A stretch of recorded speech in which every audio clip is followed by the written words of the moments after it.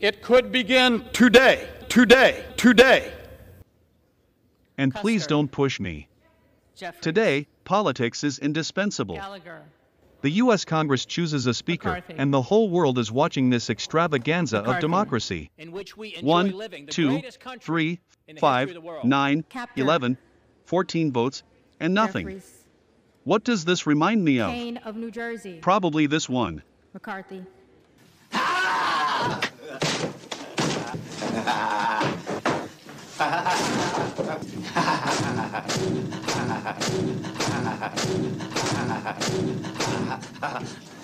McCarthy.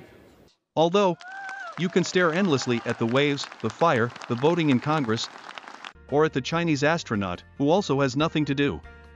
So he drives the ball around the station. But he hits the ball, unlike President Biden. Damn, what's the secret? And the secret is that McCarthy agreed to new rules for the work of Congress, according to which one congressman can initiate the deprivation of the Speaker's office. In other words, McCarthy wrote his resignation letter, signed it, but didn't date it. And someone put this paper in the safe. Guys, long live democracy. He won after the 15th vote.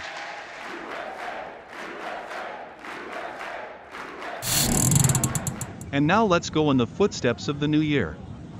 Let's see what we missed in the New Year's fuss.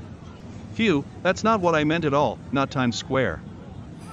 Remember, when we congratulated you on the new year, a jet-powered reindeer team carried Santa Claus into the sky.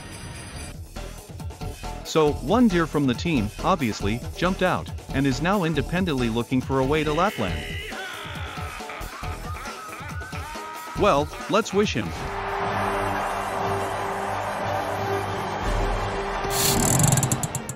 China removes anti-COVID restrictions and Harbin welcomes guests with such a snowman.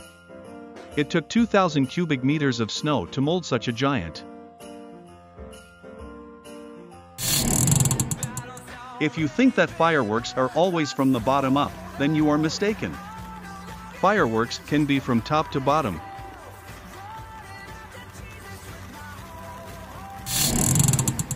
A couple more big news.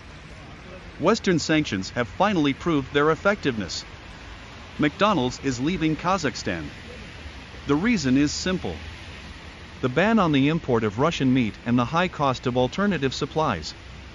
Goodbye, Kazakh Big Mac.